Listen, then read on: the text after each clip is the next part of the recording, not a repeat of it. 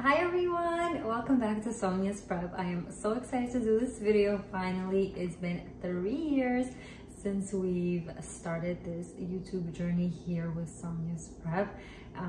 Thank you from the bottom of my heart for being a part of my journey, for watching, for subscribing, for liking the videos. It is absolutely incredible and it is all thanks to you. So today I wanted to give back, answer some of your questions. I put up a box on YouTube and on Instagram and I got hundreds of your questions and I've compiled most of them here. So let's get started.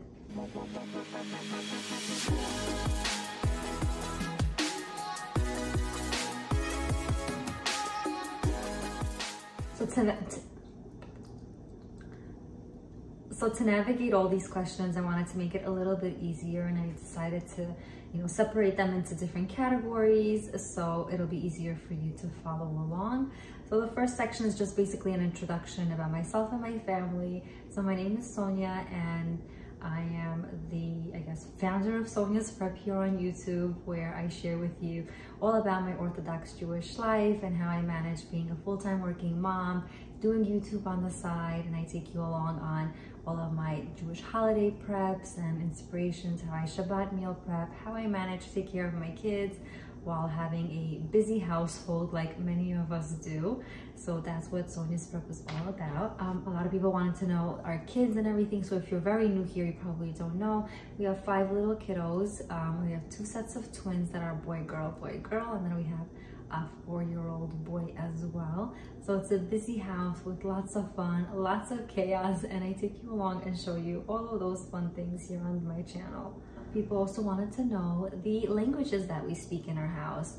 So obviously we all speak English here, and we also have, I know Russian fluently. Shay knows Russian pretty well as well, and Shay knows fluent Hebrew. I know a little bit, and I know Spanish a little bit.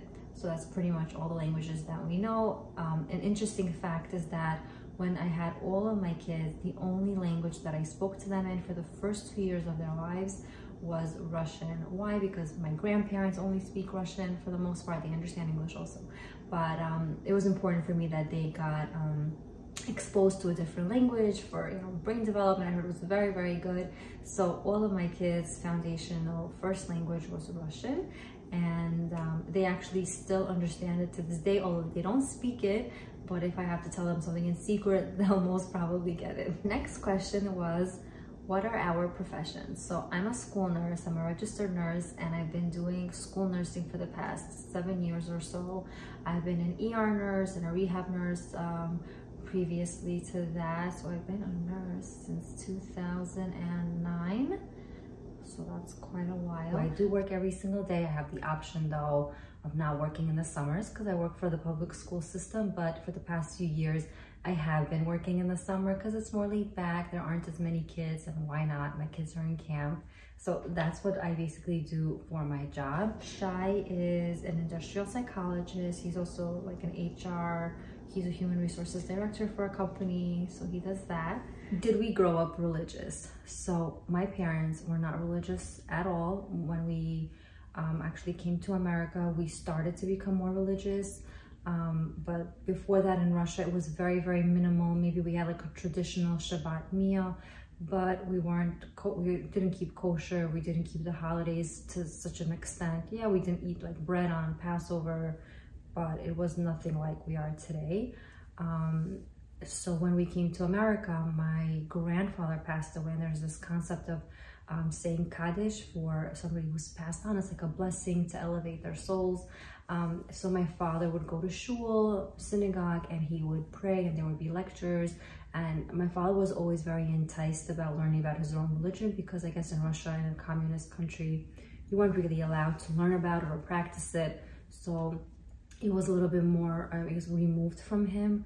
And he started to learn about it, he fell in love with it, and we went to yeshiva, which is a private school, and we learned about our Jewish roots as well, and that's how we evolved into being religious. I think every single person, no matter if you grow up religious or not, you have to come to that yourself. And I would say I fully came to it myself at 14. I used to wear like short sleeve shirts. I used to, I guess, rebel in that sense until I got to that stage myself. So I would say at 14 is when I really took a lot of things upon myself, and that's where I am today. Always growing, always trying to be better. But yeah, another question was how long I've been married for. So we just celebrated 16 years of marriage. I can't believe it because I'm only 20, so I don't know how that's possible. But yeah, another question is, what's my ethnicity? I'm Bukharian, so I was born in Tashkent in Uzbekistan, and my husband is also Bukharian from his parents, but he was born in Israel, and we met each other here in America. We went to elementary school together, and I've known him since the 3rd grade, so I don't know how old was I, 8? I'm very young. So we've known each other for quite a long time. So for those of you who know, I was supposed to do this whole entire interview with my husband Shay, and we actually did do it, but the quality of it was so poor because we did it late at night. I just decided to redo this entire thing while my husband's at work. I have a day off today. I have a sick kid at home, unfortunately, who's upstairs sleeping. So I decided to do this quickly myself, and I might at the very end of this video just include Shay with his interview questions that he had for me, which was so good, but it was just such poor quality. I didn't want to put it out. There are a few questions here about Shay. People wanted to know if he's a picky eater. So funny thing is that I'm the most picky eater in this house. I have just preferences that I don't like certain things. But Shay has his preferences where he doesn't like certain foods like cooked peppers or tomatoes, doesn't like the texture of them. But otherwise, he's not the picky eater in the family. It's me. It's really bad. A few questions are about all of our marriage, our shalom bayit, peace in the home. The first question here is, how do you make time for each other with such a large family? And this is from Maria Lagwer. How do you make time for each other with such a large family? In the summers and in the springtime when the weather is really nice, we do go out for walks. We put our kids to sleep. I turn my phone on where I could hear everything in the house, and we just go for a nice long walk. We catch up, we schmooze, we talk to one another. We do have date nights. Even if we can't go outside, we'll do something indoors. We'll order in, we'll watch a movie, or I'll make a dessert, we'll just have some tea. So we just have to steal moments out of our days just to speak with one another, send cute text messages to one another. And I think it's important if you've been married for any amount of time. If you don't work on your marriage, it's not going to be much of a marriage, because it is definitely work. It's not easy. You just have to actually be a participant in the marriage to make it actually flourish and grow. Just like a plant, you have to water it for it to be nourished and well cared for. The next question is, what practical things should couples be prepared for in a marriage? I think that if a couple goes into a marriage thinking that, you know, once we're married, it's going to be just this beautiful paradise dream, you have to work on it. You just have to work on your marriage being beautiful, that there should be understanding, lots of communication to be on the same page. So that's my best advice for a couple who's getting married, that it's real life. It's not what you see in the movies. There's things that's going to come up. And there'll be issues that you're going to have to deal with. Like we didn't have kids for 6 years in the beginning of our marriage, which is a huge, stumbling block. I don't know if that's the right word, but that's a huge thing to navigate as a newly married couple. That's a huge chunk of your married life. So if we didn't work on our marriage and communicate well and be the forefront for each other, it wouldn't have been much of a marriage, right? So that's my biggest advice to you guys. What is your secret to a healthy and loving marriage? And this is from Miss Linda Alterio. Miss Linda, I love all of your comments. I always see your comments on my videos. You are the sweetest. And what is the secret to a happy and loving marriage? I've said this before in my previous Q&As, that my belief is that when there is no respect between the spouses, it just goes south very quickly and it's very hard to recover. So my best advice is to make sure that you are always having respect for your spouse, and that you deserve respect from your spouse as well. So give your spouse that respect, and he in turn should give you that respect. And if not, you have to work on that with the way that maybe you speak to one another, the way that you interact with one another.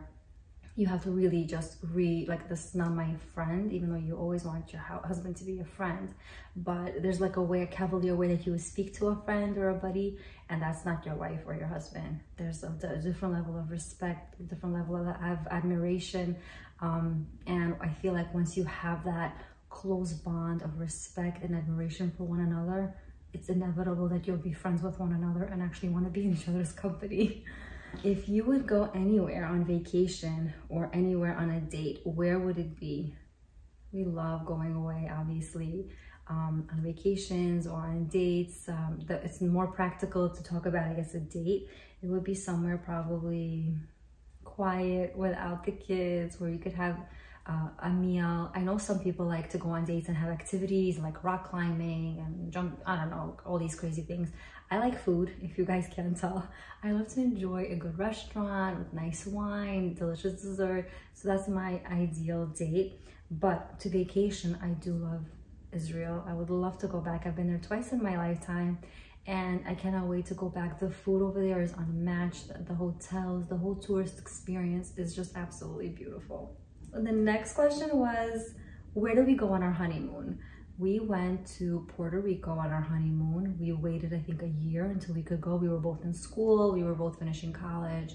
And after Shay finished his master's degree in industrial psychology, we booked a trip to Puerto Rico, and it was such a beautiful place. We absolutely loved it. So the next portion of the video, a lot of people asked about like religious concepts with us. So the first question is, have you ever eaten non-kosher? And this is from Sarah Burns.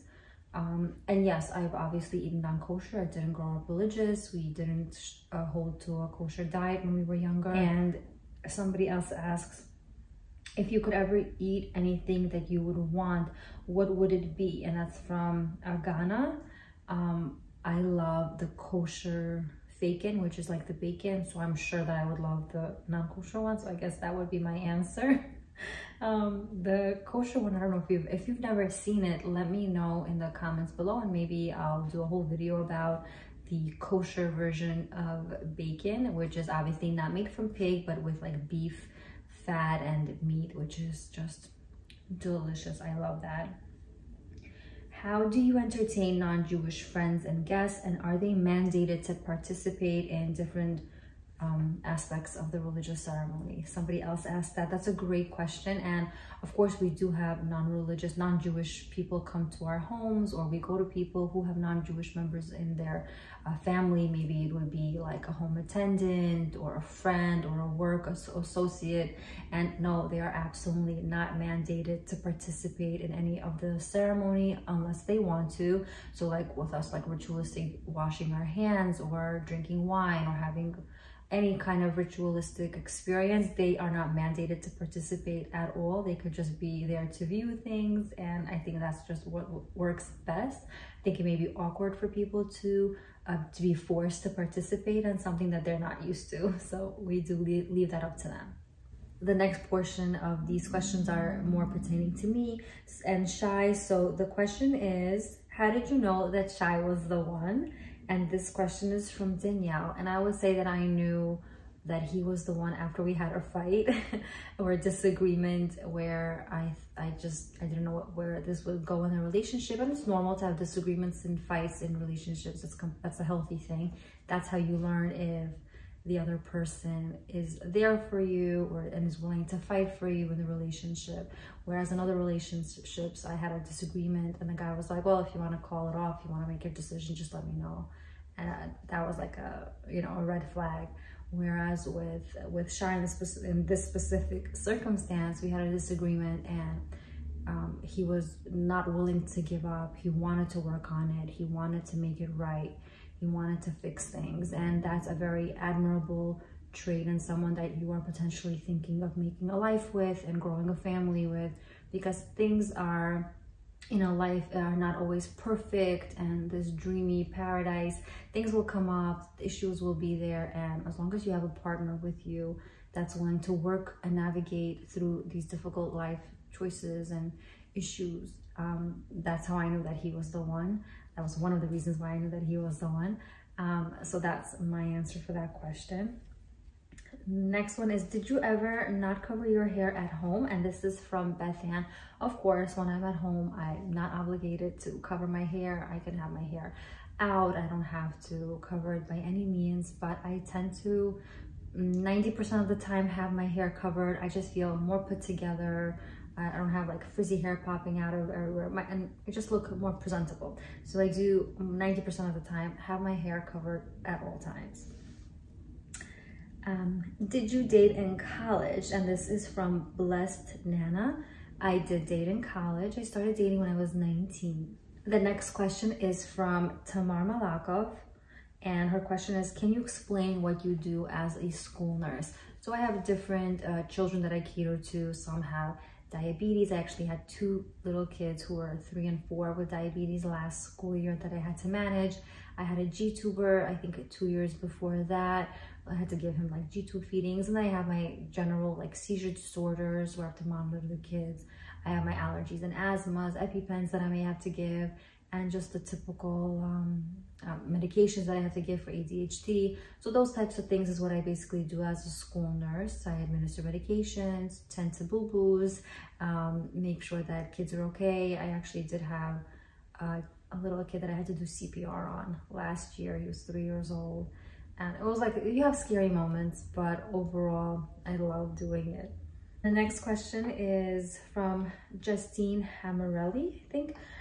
How do you truly lean into the respite of Shabbat with kids who always need you? The duties of motherhood don't pause for the holiday.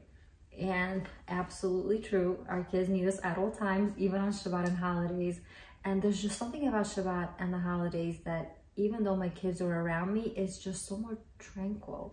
There's just a lot more tranquility. There's no like TV going or radio blasting or iPods on. It's just quiet and serene. And yes, my kids need me, but that's why I'm a mommy. So I'll do my best to take care of them. But because the atmosphere is so serene, I feel like they are a little bit more serene as well, if that makes any sense. And we just do our best. Do they still have fights and scream on Shabbat? Of course they do.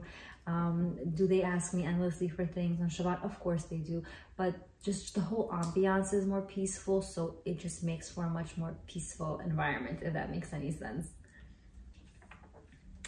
The next question is, I think, the most asked question from Rishan. Would you ever write a cookbook? And yes, I do hope one day soon, to finally write a cookbook. It is on my to-do list, and it has been on my to-do list for quite a while. It's just a very laborious project in terms of, you know, compiling all the recipes, the photography, getting it published. It's just a lot, and one day I'll do it.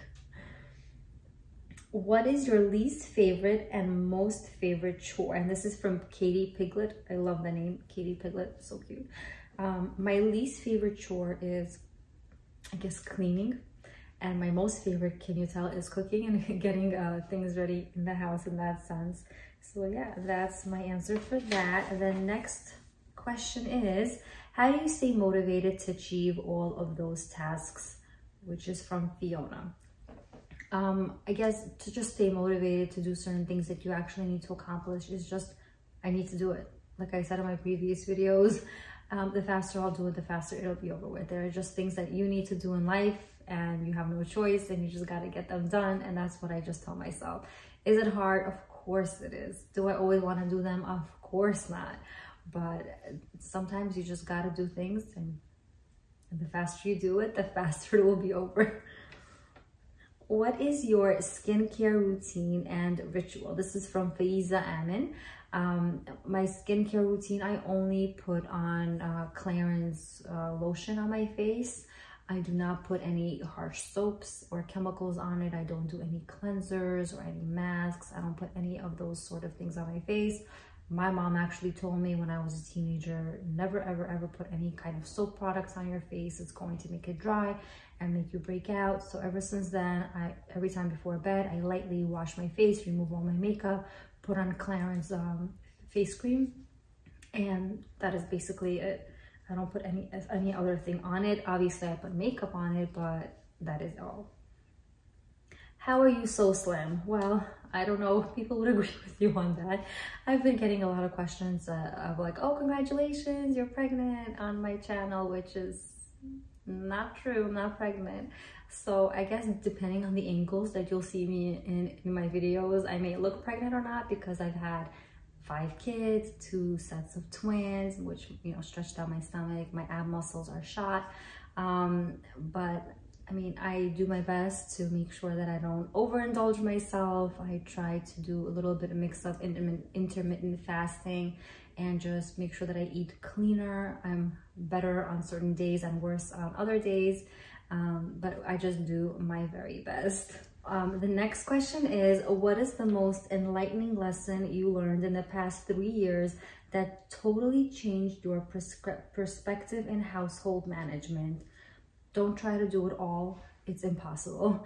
That is the most enlightening lesson that I learned. No matter how much we try our very best, if you have kids, you know that 2 seconds after you're done cleaning, it'll become an absolute mess. So we just do our best. We try to teach our children to help us out, but that is the most enlightening thing, that no matter what, it will still get messy at the end of the day. Just don't be so hard on yourself. How do you do self-care? That's also another common question that people ask a lot on my channel, and we just do our best. I love to get mani-pedis, love to get massages. I like to just have quiet time. If you're a busy working mom, you know how much quiet just can help rejuvenate you. So if my husband walks in through the door and I've been home with the kids and he comes home at around 7, 8 o'clock and I'm just like fed up to here, I have no problem telling him I need a little bit of time to myself, and he's great with giving me that time. I am able to go into my room, shut the door, put on some nice tranquil music, and just vegetate in peace and quiet. That's another self-care. You just have to know what you like personally and do those things for you that make you happy. I actually am starting Pilates this week. And that's like a weekly thing that I'm very excited about doing. It's something where I'm away from the house for an hour at the most craziest time between 7 and 8. That's when we put our kids to sleep. So that's nice to just get away from it all, take care of yourself. So that's another thing that I do for myself. How are you always so put together all of the time? I'm not always put together. It helps that I have like a schedule where I need to be out of the house to go to work. So obviously I have to put myself together for that. It helps when I organize myself in different aspects. When I have Shabbat, obviously I have to put myself together for that. I'm not always dressed. I'm not always having this like perfectly dressed attire or have this makeup on. There are times when I'm just in yoga pants and pajamas until 11 o'clock. It's, you know, you just live life. I'm normal just like you are. The next question is a common one as well, is do you have any help around the house to help you maintain it? And absolutely, if and when I do need help around my house, I have no problem, asking for help, getting a cleaning lady to come if I need it, asking my husband to participate, asking my children to chip in. And I think that's a huge necessity. If you're able to, if you can afford it, then absolutely have someone come and help you and alleviate that stress from you. The problem is that when you actually admit it to yourself that you need help and you actually get the help, that others may look down upon you, which was the case for me maybe like 1.5 years or 2 years ago when I talked about in one of my videos that, yay, I finally got help. I had a cleaning group come, and I remember the comments, the absolute insane comments that I got, like, oh my God, who does she think she is? She has help. She doesn't even do everything herself. There are plenty of other YouTubers who do everything on their own. I was shocked by those comments where instead of uplifting another woman who knows that she needs help and not doing it all herself, people choose to like bring people down, which is unfortunate. Don't let that stop you. If you need help, there is no gold medal for driving yourself to the ground, trying to do it all, and just making yourself sicker in the long run. Get the help, love yourself a little bit. So absolutely, if I need the help, I do ask for it. The next, I guess, bulk of questions is all about YouTube. So we'll dive into that. Someone here, her name is Malka Bayev, is writing, I'm also thinking of starting my own YouTube channel, and what is your best advice? So my best advice, Malka, is that if you are interested in opening up your own YouTube channel, YouTube itself is such a wealth of knowledge. Learn how to do it. It's not just about, you know, turning on the camera, recording yourself and publishing it. There are so many things that go into, you know, getting your videos viewed by other people, getting them liked and getting traction on it.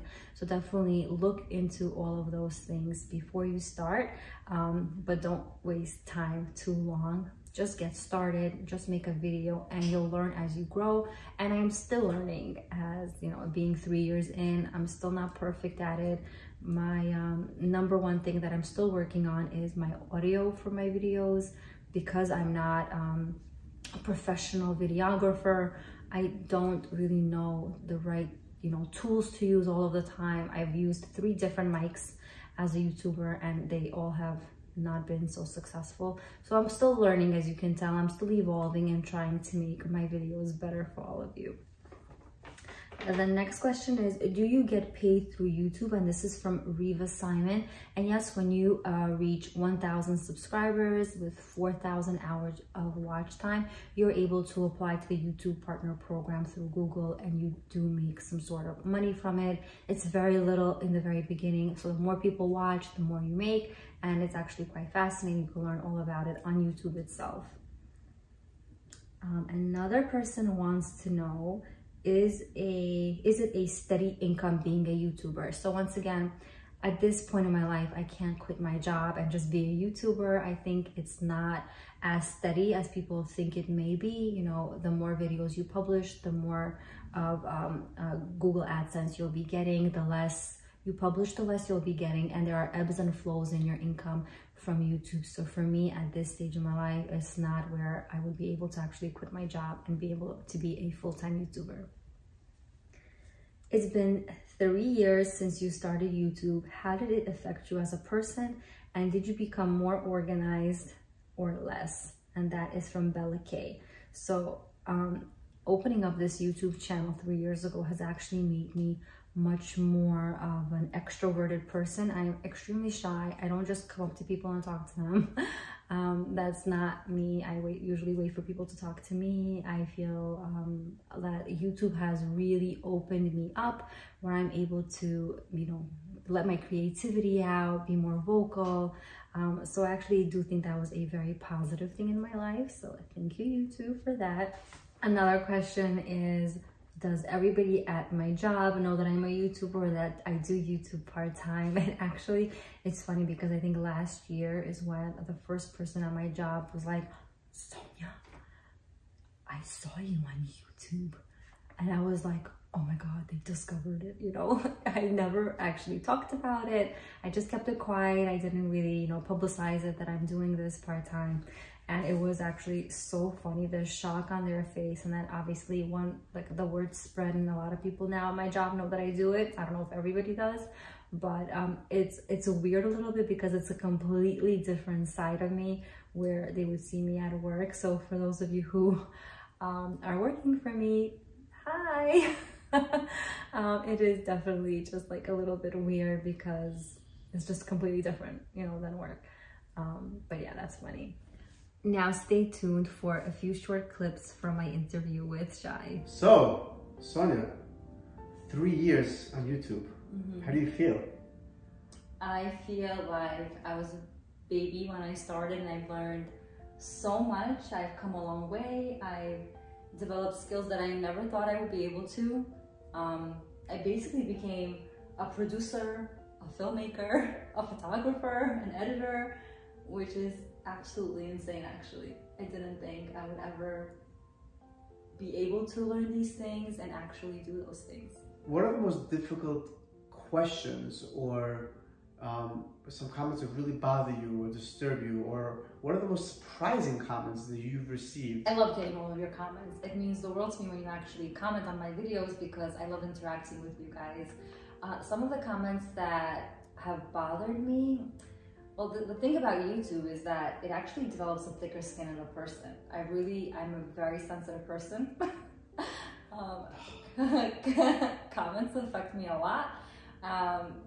And I've learned that the more comments I receive that are negative, the more thicker my skin gets. And there are, of course, things that still bother me, that still affect me. But actually, I just had a comment where somebody wrote that I'm an atheist, I don't believe in anything, but watching your content has really made me see religion in a different light, which was like, whoa. That was beautiful. That's amazing. I was lost for words. I couldn't believe it. And those are my favorite comments. Of course, you have the typical hater comments also. I keep some of them around and I block the rest of them. And that's pretty much all you can do on YouTube. You know, one of the biggest questions that I get all the time is, how does your wife do it? She's always so put together. The house is always clean and in good shape. So the answer that I always tell them is that that's what's on the camera. So honestly, one day I'm gonna come home when you're least expecting it. Keep saying that. And I'm gonna record the back end of what's happening behind the scenes at our house. I'm nervous for that, but I do think it's, I'm nervous about it, but I do think it's important. You want to see that, right? To showcase. Let us know in the comments. Because even though YouTube is like this highly edited piece of content that's like 20 minutes, and you only are seeing what I want you to see. You're not going to see me, you know, being upset at the kids for not listening. You're not going to see my kids having a tantrum. You're not going to see the pile of dishes in my sink at the end of the day, because there's a certain element of giving inspiration to the person who is watching, where everything is clean and serene and beautiful, which is also, there's an element to that as well, posting that kind of content, because it motivates the person. But I do feel that what you're saying is true, to put out content, and not in the best of light, because that is reality at the end of the day. Not everything is perfect. There are messes that need to be cleaned, there are children who need to be disciplined, and things like that. So that's definitely, I guess, important to showcase one day, and that'll be a very interesting video. Can I ask, what's next for Sonya's prep? So I have a lot of dreams and aspirations. I still want to do that cookbook that I mentioned for the past, what is it, two, three Q&As. It is a very big project though to undertake, and one day I really do hope to do it. I know a lot of you have asked for it, and one day I will. What's next for Sonya's prep in terms of YouTube? There's a lot going on behind the scenes with YouTube, and I think that for a little bit I might scale back. So if you don't see me posting a video every single Sunday like I have been for the past 3 years, wow. I think I'm going to be scaling back for some reasons. You'll still see me, I'm still here, I just won't be posting as often. I just want to know, are you still going to cook? I'm still going to cook, you won't starve. That's the #1 question. I have no doubt. It's just, you know, YouTube, to produce a video, it actually takes between 15 to 20 hours to produce one video. With filming it, editing it, creating a thumbnail, uploading it, and taking care of all the things that you have to do after you upload a video. So it really does take a huge chunk of my free time. So I just want to, you know, with the holidays coming up, I might just scale back just a little bit, but you'll still see me around. Wow, that's incredible news. What are some of the most enlightening comments or inspiring comments that you've received that allowed you to continue doing YouTube? There are people who never really, like they said, we never even kept Shabbat, we didn't even know what that was, but through your videos, we saw how beautiful it was, and we started to keep Shabbat in our homes, and you've inspired us, and it really just brings tears to my eyes, because it's, I mean, I never thought I would have, I would affect people in any sort of way in my life to that extent, and it's just, I have no words. It's really inspiring to me, because I can't even talk about it, because it's very, actually, right. It touches me a lot, yeah. Well, that's it, guys. I hope you enjoyed this video, and I hope you got to know me just a little bit better through these questions and answers.